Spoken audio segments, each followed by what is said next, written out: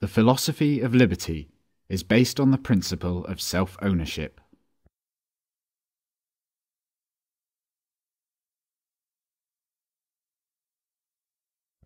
You own your life.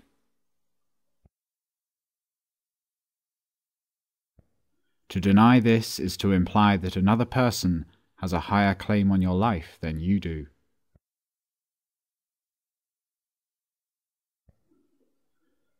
No other person or group of persons owns your life.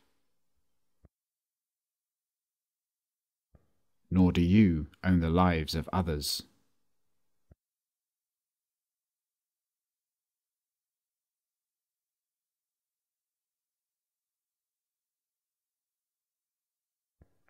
You exist in time, future, present, and past. This is manifest in life, liberty, and the product of your life and liberty. To lose your life is to lose your future. To lose your liberty is to lose your present. And to lose the product of your life and liberty is to lose that portion of your past that produced it. A product of your life and your liberty is your property. Property is the fruit of your labour, the product of your time, energy, and talents. Property is that part of nature which you turn to valuable use.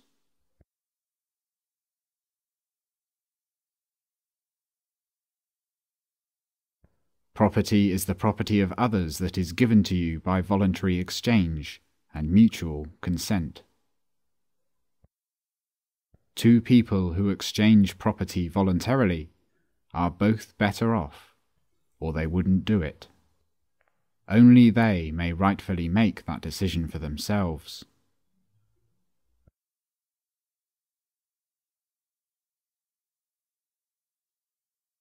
At times some people use force or fraud to take from others without voluntary consent. The initiation of force or fraud. To take life is murder. To take liberty is slavery. And to take property is theft.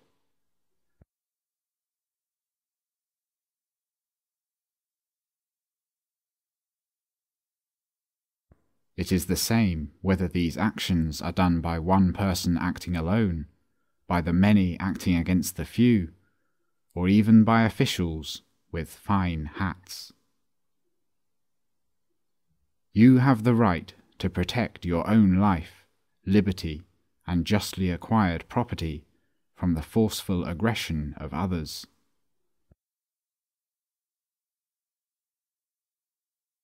And you may ask others to help defend you.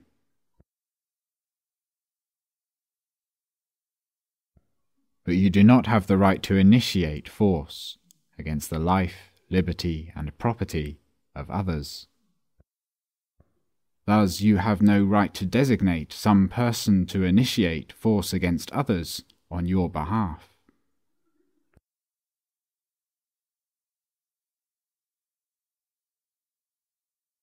You have the right to seek leaders for yourself.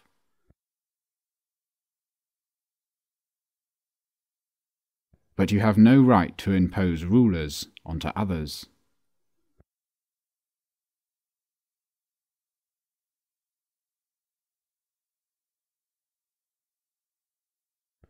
No matter how officials are selected, they are only human beings, and they have no rights or claims that are higher than those of any other human beings.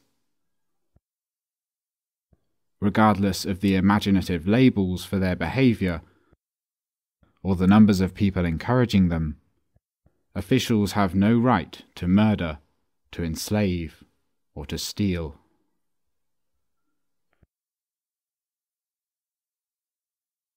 You cannot give them any rights that you do not have yourself. Since you own your life, you are responsible for your life. You do not rent your life from others who demand your obedience. Nor are you a slave to others who demand your sacrifice.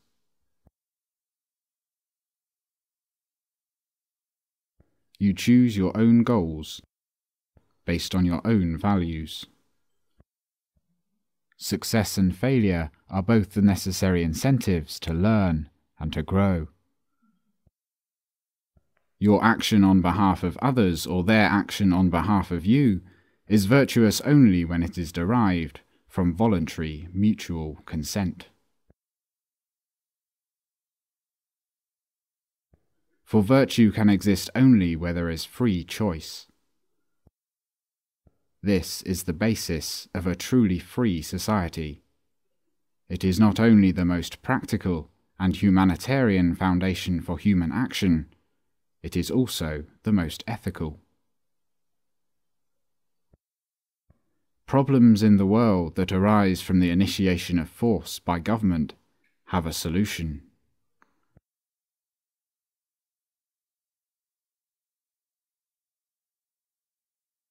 The solution is for the people of the earth to stop asking government officials to initiate force on their behalf. Evil does not arise only from evil people, but also from good people who tolerate the initiation of force as a means to their own ends. In this manner, good people have empowered evil people throughout history. Having confidence in a free society is to focus on the process of discovery in the marketplace of values, rather than to focus on some imposed vision or goal. Using governmental force to impose a vision on others is intellectual sloth, and typically results in unintended, perverse consequences.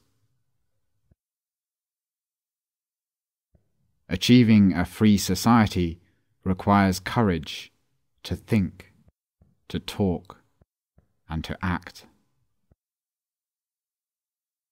especially when it is easier to do nothing.